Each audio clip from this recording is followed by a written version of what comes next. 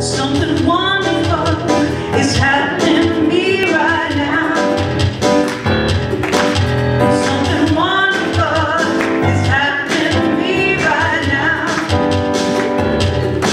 I accept things the way they are. I accept things the way they are not.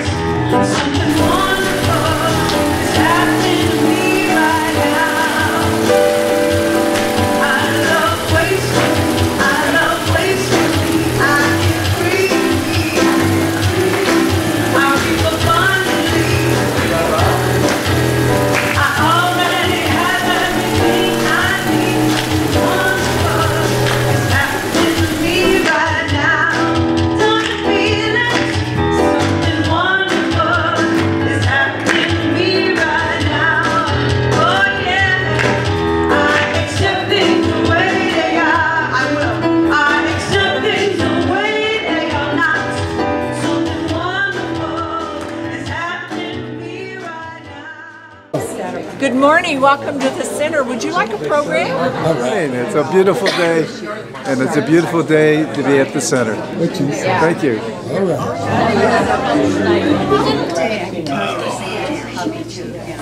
Go. Good morning, welcome to the center. All right. We're here. Good morning, beloveds. I ask you to just join me in love and peace as we settle into this most sacred day. Breathing in the love of God, nature, the sun that has really blessed us this summer so far.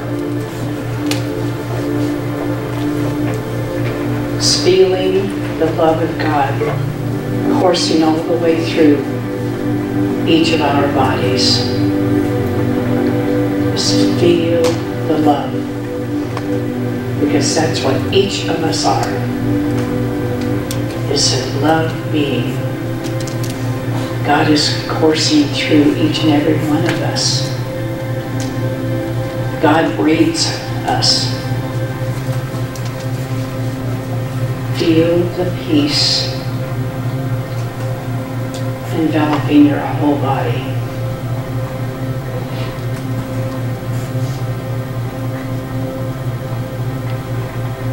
Knowing that each of us are in the right and perfect place right here, right now.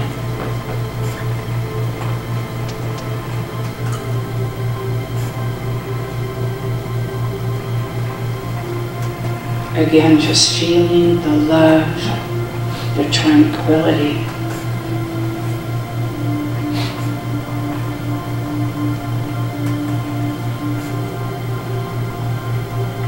The joy.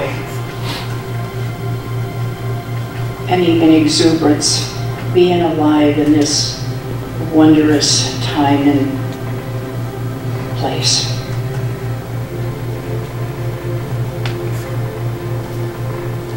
Each of us exudes God's love and light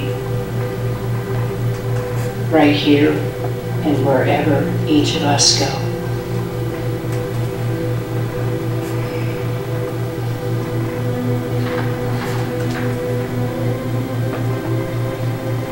As we settle into a moment of silence, just feel that love, that peace, that light surrounding your body, coursing through your body,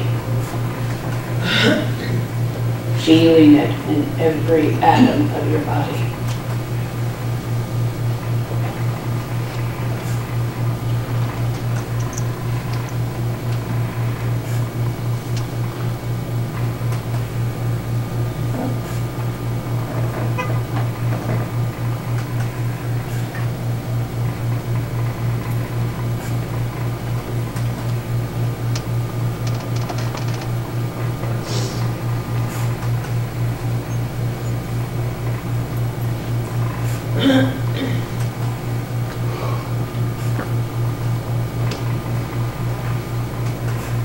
Feel the joy that is spreading through your whole system, your mind, your body, your heart, the love.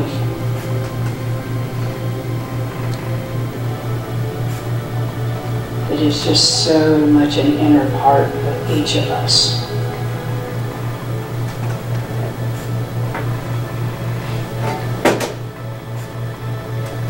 As each of us go out into our day, knowing and showing our God love and our God light. And just feel that love and feel the joy. And know that each one of us, each of you, are an absolute marvelous, wondrous specimen of God, an individualized spark of God. Step into that truth and feel it and know it.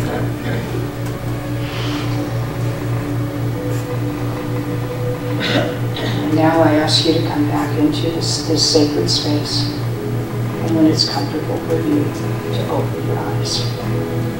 Namaste. And I invite everybody to go within if it's comfortable for you, and allow my words to be your words. And I know right here, right now, there's only one presence, one power, one life. That life is God. That life is perfect. That life is my life right here, right now.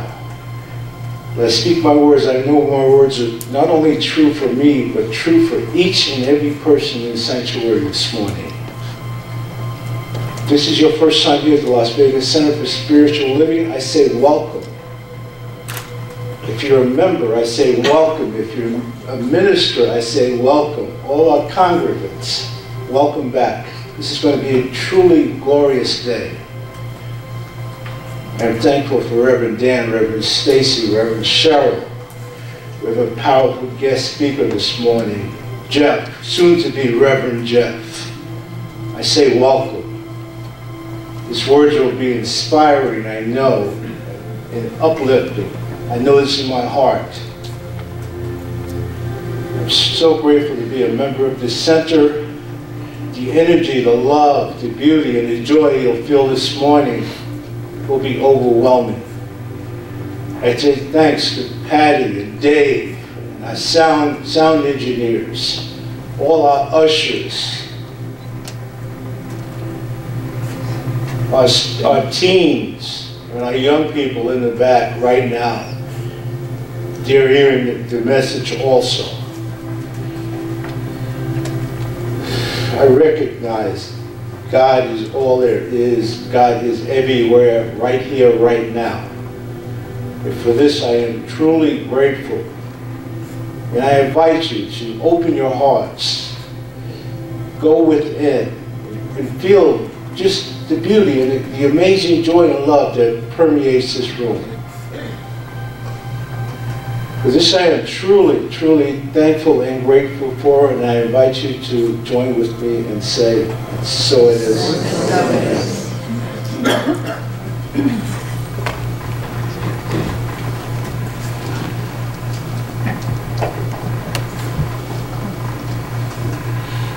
Buenos días.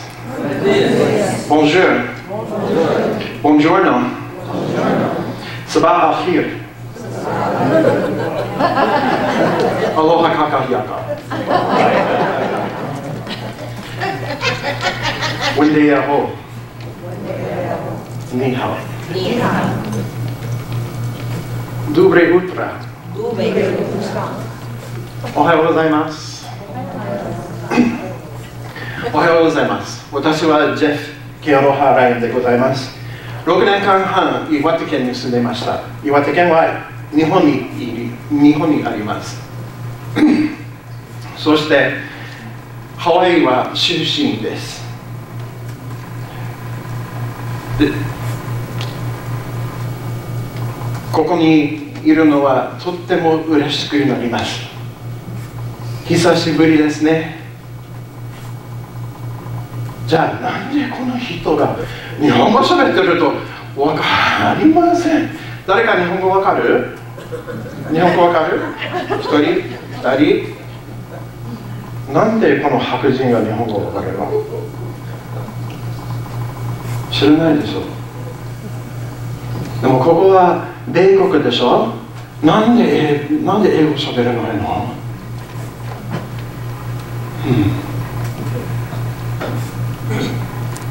？So, good morning. Welcome to Las Vegas Center for Spiritual Living. My name is Jeffrey Kealoha Ryan. It is my great honor and pleasure and privilege to be here with you again this morning. It's been a while, and I'm really glad to be back. And actually, I think it's my 4th time, but who's counting? You know. I love being with all of you. And so, I am from Hawaii, and that was Japanese that you were hearing.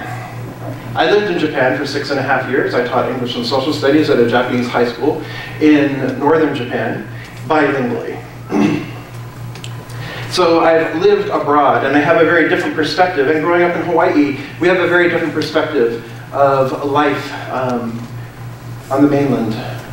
And how truly in Hawaii we are very multicultural. And here on the mainland in the United States, we are very multicultural. In fact, we are a multicultural society. And so that's what we're talking about today, is the multicultural America. So, besides myself, who here speaks multiple languages? Okay, wonderful. Just take a look around, see the hands going up. Wonderful. All right, thank you. Who here has lived abroad or was born abroad, born outside the United States? Or lived outside the United States? Again, around. Wonderful. Who here is vegetarian? All right, great. Vegan, vegetarian, both, okay. Excellent, all right. Who here has ever worked in the casino industry, the hotel industry, gaming industry, service industry? Or currently does? Good, all right. Who here remembers where they were when President Kennedy was assassinated? Okay. Who here remembers where they were when Dr. Martin Luther King was assassinated? Interesting.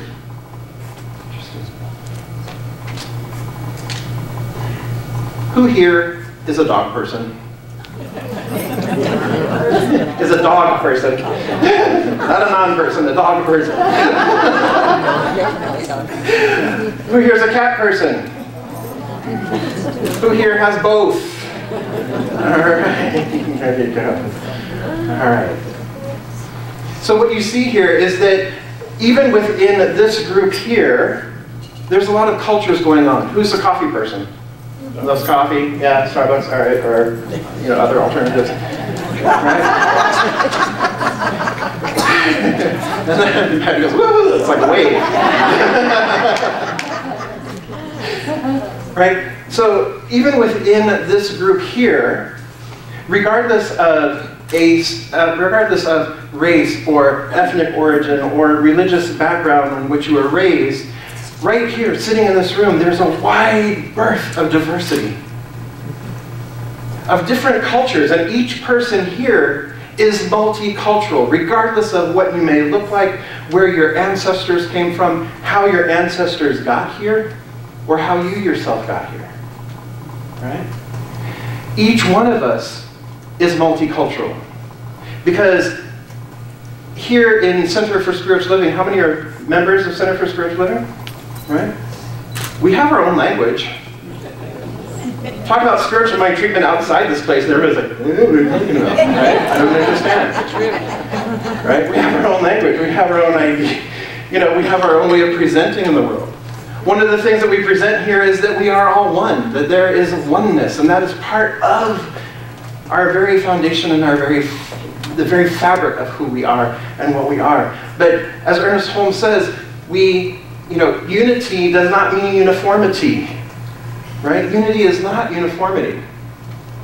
How boring would it be if everybody were exactly the same?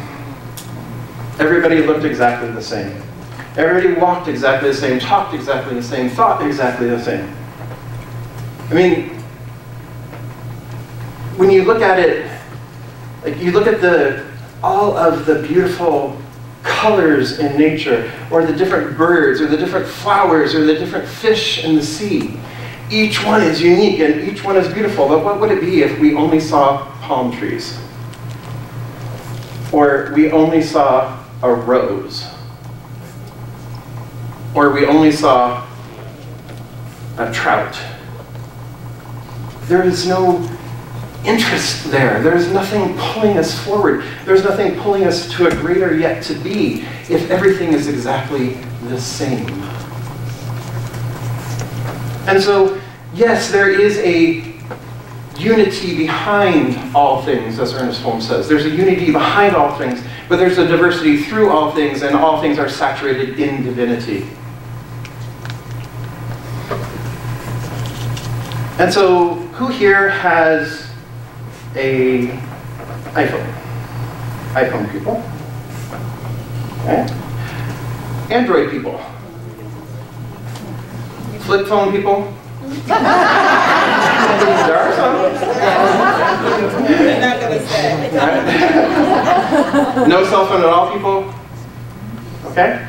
So, Android and iPhone, very different cultures, right? They're very different cultures in our society. But yet they both function and do similar things, correct?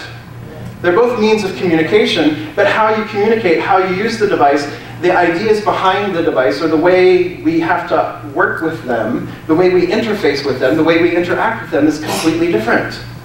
Not completely different, but varied and different. So, can you imagine if there was only one? There's not a choice. You only had the iPhone. There's only that. Or there was only Android and there wasn't anything else. And some people are like, no, it doesn't really matter. It's an Android phone or it's an iPhone. I don't care. It doesn't matter to me. Right? It's all a smartphone. Right? Or better yet, technology is all there is. Right? Technology is all there is. Not even paying attention that, yes, there's the smartphone, or there's the computer, or there's the TV, or there's anything else. Those are all varieties of technology. But if we boil it down to, no, there's only a smartphone, and I really don't care whether it is an Android or an Apple. I only see a smartphone.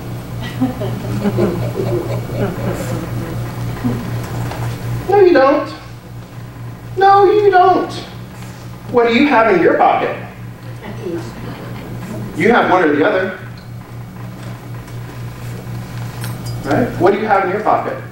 Clearly you see a difference. There is some sort of difference between the two, and you have one of them. Or the other. And so I have a smartphone. My husband has an Android.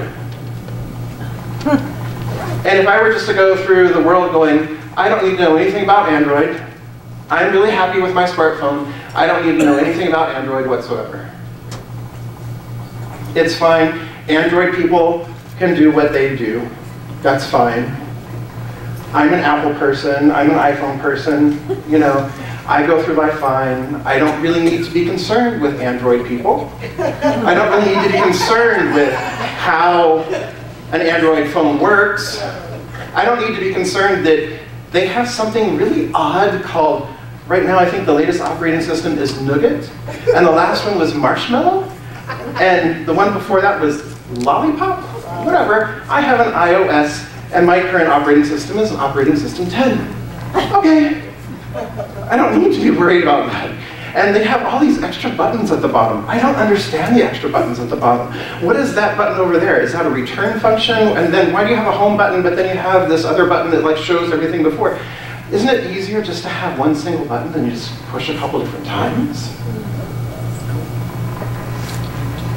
But see, if I'm only an Apple person, or I'm only an iPhone person, and I'm not willing to learn, and I'm not willing to look at, or I'm not even willing to explore or even acknowledge an Android person, or the Android way of being in the world, I'm missing out on a whole section of society that is not open and available to me because I'm not open and available to it.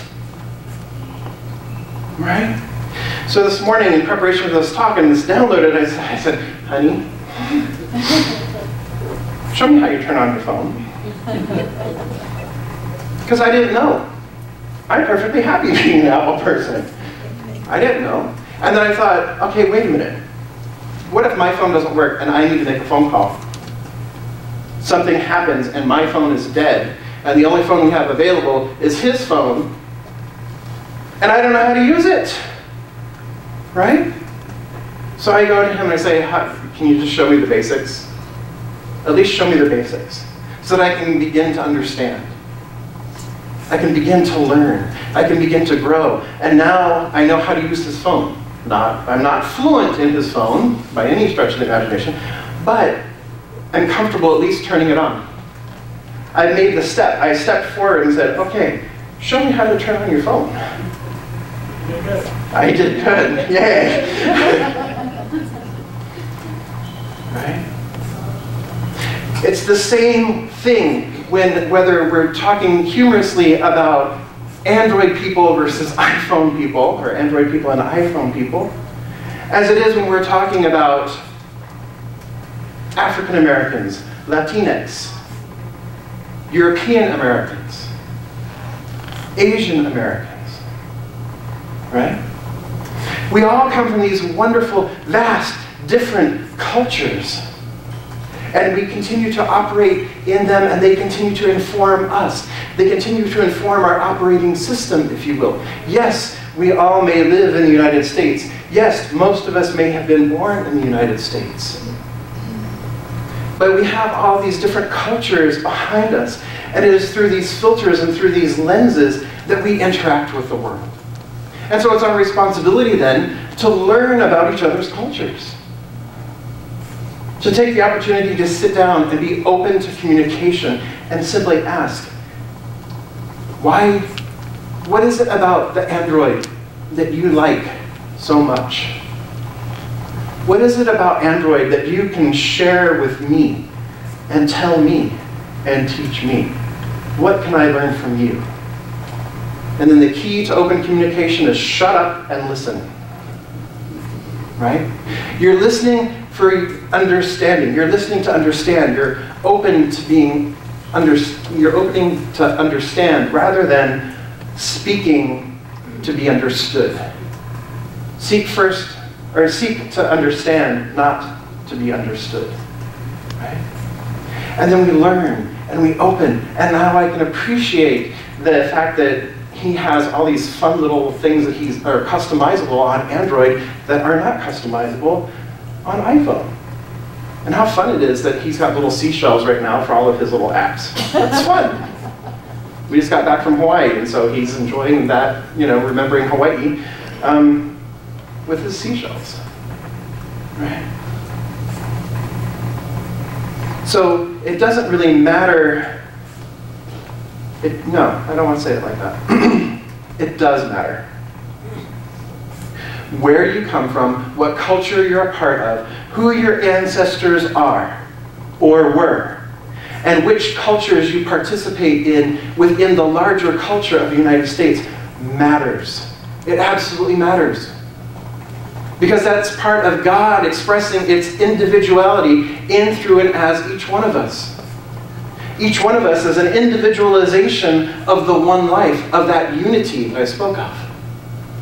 It's a unity behind it, but it shows up diversely. And so it's in that diversity that we celebrate the diversity. And when we celebrate the diversity, there's so much more joy, so much more love, so much more God to be able to be experienced. And by having the diversity and really celebrating it and honoring the diversity, evolution continues to flow and continues to evolve. Between the Android and the iPhone, right? This camera, then this camera, then this camera.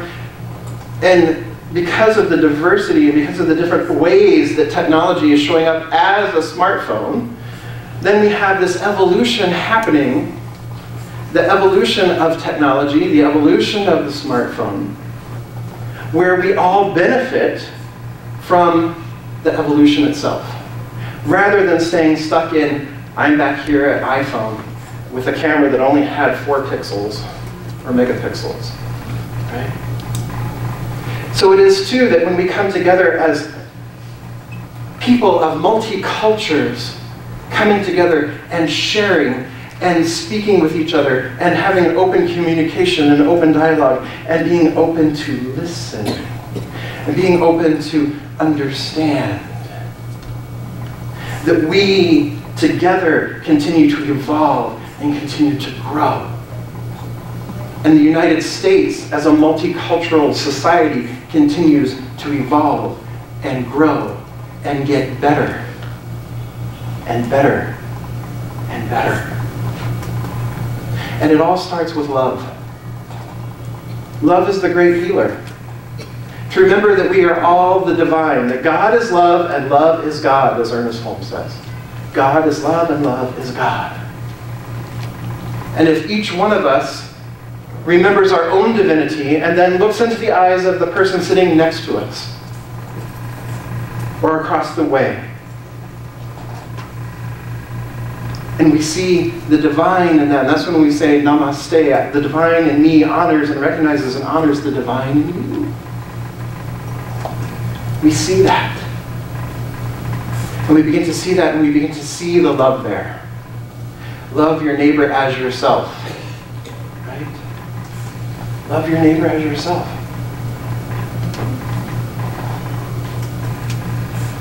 See the difference. Celebrate the difference. Be open to the difference. Be open to the diversity. But also see the person as yourself.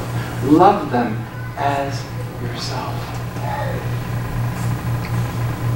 For truly, love is the greatest healing power that there is, as Ernest Holmes shares.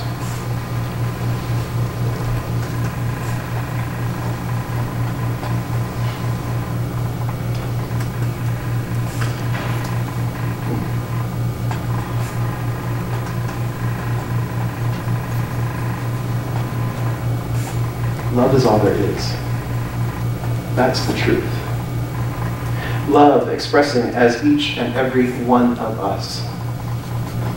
Love expressing as our Android users. Love expressing as our iPhone users. And love expressing as those beloveds who insist that they want to go back to the rotary phone. Because life was simpler when we had the rotary phone. Those two are our beloveds. And we have an opportunity to listen to those folks and hear those folks and hear their concerns. And we have the opportunity to love them up right where they are with the rotary dial. To love them up right where they are. And why do you like that rotary phone? Well, it's durable and it's simple and I can do that. And we can find common ground by being open with our communication. Just find common ground with them. So you like to watch TV, right? Yeah. You can do it on this too, you know. You like to read? Yeah. You can read on this too. Not making them wrong for liking their rotary phone, but inviting them to join us. And remembering that it is a smartphone. That it's just a smartphone. And that it's all technology behind it. But it's the love that draws it forth. It's the love that's the evolutionary force. It's the love that expresses itself as everyone in this room and every culture in the United States. So, the United States can indeed be a great and wonderful place when it is the most loving place to be. And that begins with you and me. that begins with all of us here.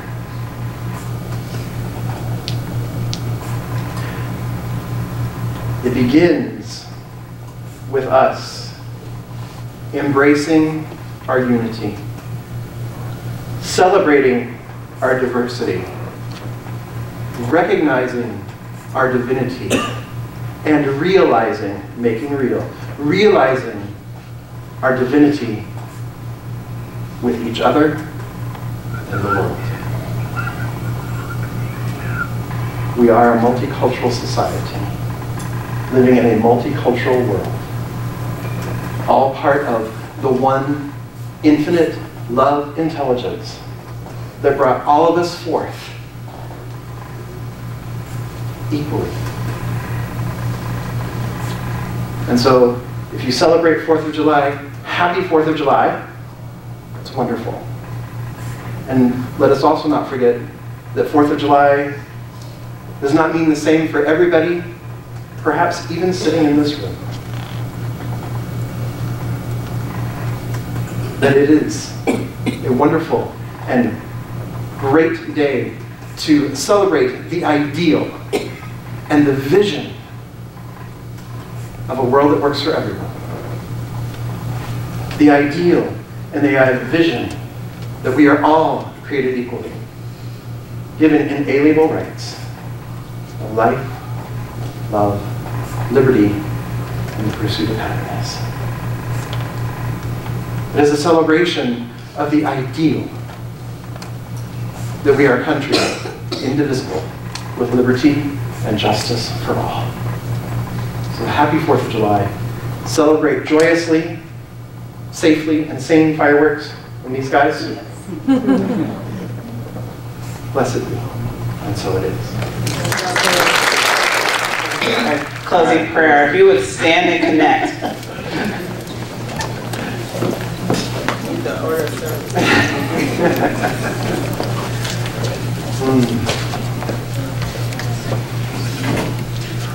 And so breathing in, I just recognize here and now that there is only one life, one presence, one infinite power, one infinite beingness, this one that I choose this morning to call God. It is love, it is wisdom, it is peace, and it is grace. It is the peace that passes all understanding, and it is the love, the unconditional love that is in each heart, that has brought forth all of creation in its image and likeness. For truly I recognize that there is only one life, but there are many faces of this one life, many experiences in this one life, a diversity in a unity, and a divinity through all. And I recognize that this is the truth of my being, and as I know it is the truth of my being, I know it is the truth of every being, everywhere, always. And so I speak a word of love, I speak a word of unity, I speak a word of gratitude here this morning, this day, recognizing behind all a unity, through all a diversity, saturating all a divinity. I know it is good and very good. I give thanks for it, I let it be so, and so it is. And so it is.